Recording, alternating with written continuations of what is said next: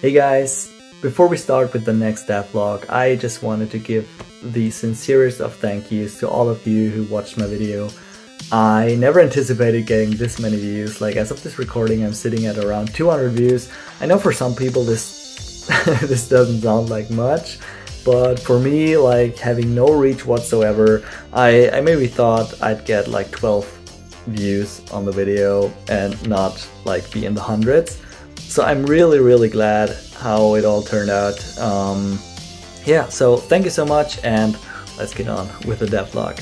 So after the first devlog, I really wanted to get some more planning done. Yes, I know, planning again, but believe me, it's important.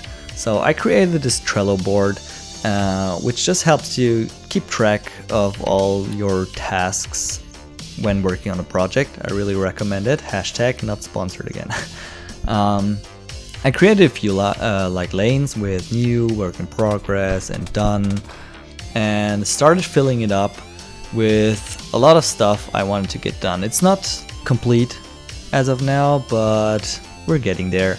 So I color coded everything with green for graphics, orange for like coding stuff, and blue for overall things like finding a name for my game, which I still haven't done. So if you have any suggestions, type them out in the comments below. And so, because once you really start planning and like writing down the actual tasks, it's so much easier to get stuff done, because you can even, like, inside of these cards, you can even get down into more details. Like for my graphics for the first level of the farmlands, I just defined like all the sprites I want for the environment, like dirt ground, the barrels, crates, fence and stuff. If you just like jump head in first, head first in, you know what I mean, and like start spriting stuff together, there's no end to it. Like you just get lost in making sprite after sprite. So planning it out, like the actual sprites you want to add, is very important and very helpful. You can, in the end, add more stuff if you like, but getting down the basics is a lot easier this way, in my opinion. So the thing I wanted to start with was UI graphics, because the UI is a huge chunk of the game's visuals, because like most of the time while playing, you will have the UI on screen, so it's really important to get down just right. And if you look at examples of older games, like of actual Game Boy games, they like have this dedicated space for the UI, which like completely occupies a part of the screen. If you look at modern games, they do a lot of like overlaying UI elements to the point where it's almost a meme in big titles like Call of Duty. But even simpler platformers, 2D platformers, have these UI elements integrated in the screen or overlaying just the whole level screen. But if you have only this small resolution and only 4 colors, it can really be distracting, and you can get confused what's like lever architecture and what's UI element. So I decided to go down the same route as these classic games on the actual Game Boy did. So, but before getting into just like drawing away, I wanted to get some key data right, because before drawing the AI, you actually need to know what you need to have displayed as an UI. Do I keep saying AI? Maybe AI is taking over, at least my speech patterns. Alright, so for health, I want there to be a maximum of 3 health points. I want there to be 3 big collectibles per level, like the green stars in the Super Mario World series, or in Super Mario World and Super Mario Land, which like you have to explore and find these secret hidden areas to get. And and then I want smaller collectibles, but I at first didn't know how I want to handle it, if I want to have like a total of 100 and you need to find all of them. But then I remembered one of my favorite games of all time, which is Rayman Origins, and how this game handled it. And it just had this, like, if you're not familiar, you don't have to collect all the small collectibles, lumps in this case. You don't have to collect all of them. There's a lot of them in the level, but you have to get a minimum of 100 or 150 to get the last big collectible, like in this case the Electoon cages. And I really like this approach because you don't have to collect every last collectible in the level. You can miss some if you like mistime a jump or anything, but it really encourages you to still keep exploring and to try to get as many as you can. And this system I really like, so I just decided to have the same thing in my games, to have these 3 big collectibles scattered around. And if you collect a minimum of 100 of the smaller collectibles, you get like the 4th collectible. Yeah, so that's the system I want to aim for. So a few last key data things I want to get down is that I don't want a timer, which a lot of old games had. But I hate timers in games. Like, I want to explore, I want to goof around with the mechanics. And a timer always felt like a hindrance in my opinion. And also lives, just a relic of times past. I really don't like live system, and it's my game, so I won't include it. Alright, and now I know what I want for my UI. So I started drawing it. I came up with this little bar, which happened to be 10 pixels high. Because I felt like 8 pixels was just not high enough. I didn't have enough space for all the details. But 16 pixels, like double of that, like 2 sprite heights of the Game Boy, just was too big. So I settled with 10 pixels, which is not ideal for the true to Game Boy thingy, but I think it's fine. So I then decided to divide this into 3 chunks, like the health portion, the portion for indicating what big collectibles you collected, and then for the smaller ones. So always keep track of these 3 things. I then drew, or better copied from the sprite, this little pig head, which gave the UI element a lot of personality in my opinion, and added the health chunks or the health bubbles to it. I kept it simple but readable, which I really like.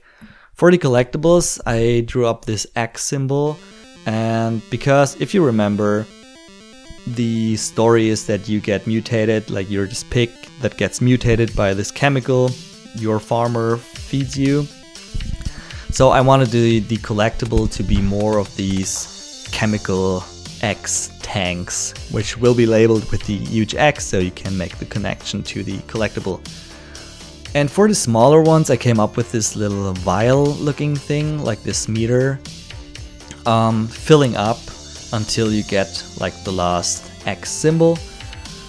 And yeah, I really like how it turned out. If I overlaid with a screenshot of like the game, like the little test room I came up with, I think it stands out enough, but it's not distracting, so I really like how it turned out. Alright, for the X symbol for the collectibles and the health bubble symbol, I simply chose to have this 2-part sprite, which I alternate in regards to how many collectibles you collected or how many health you have left. But for the bar, I had some more thinking to do, because I didn't want to just draw the little vial thing in every possible state and loop through it. I mean, I could have done it, but work smart, not hard, right? So I came up with a different solution. So I just have this, as an overlay, like the dark outlines and the highlight of the vial, so it looks like kind of glassy. And I will then just display a colored rectangle underneath this overlay, which like moves more to the right the more collectibles you collect, which gives this cool like filling up this vial with a chemical kind of look, which I really liked. So I decided to go with it and started coding. So I created this game object for this for this bar UI element, and defined a variable for how many collectibles you already collected. And for testing sake, I just want to increase it by 1 every time I press the Alt key. And I then wanted to draw itself on top of everything and draw the colored bar underneath it.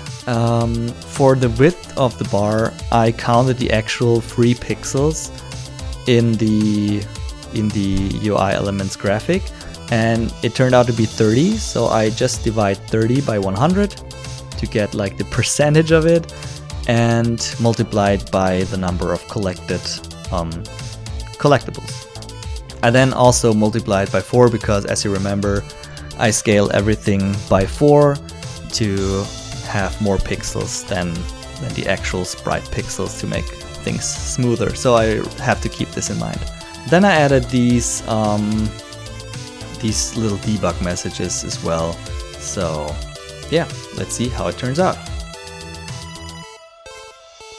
And for the most part it looks okay, but the thing I immediately notice is that the color just is not right. I even went ahead and had implemented this little color sheet with the hexagonal codes, the hex codes for the colors of my Game Boy sprites.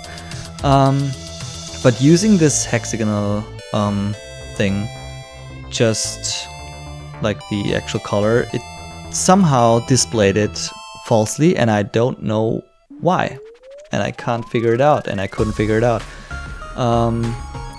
So I just went ahead and defined the colors as global colors or as global variables in GameMaker. So just have it as color 1, 2, 3, and 4. So I won't run into the same problem again. I just have the RGB values saved in these global variables, which I can then implement into the actual code. And let's see how this turns out. Alright, the color seems to be correct now. So RGB works, hex codes don't work. Don't ask me why, but now it looks great. But it still has this jittery movement because it moves not in the intended pixel size of 4 pixels each, but has this like steps in between, which just doesn't look right. So what I ended up doing is just round down the value that this little equation churns out. So it only ever increases by 1 of sprite pixel or 4 of the actual pixels once it's actually rounded down a whole number, if it makes sense. I included this little debug message for this as well, and let's see if it works now. And it seems to work just right. So you see the actual divided number of the 30 pixels, and then the rounded down version, which makes it clear what I try to explain right now, but failed miserably. Alright, to test it even further, I drew up this small little dummy collectible which is just this dark circle, and gave it a little bit of code. Just if it collides with the player object, it increases the variable for the how many collectibles you've collected by 1 and destroys itself. So now time for the final test.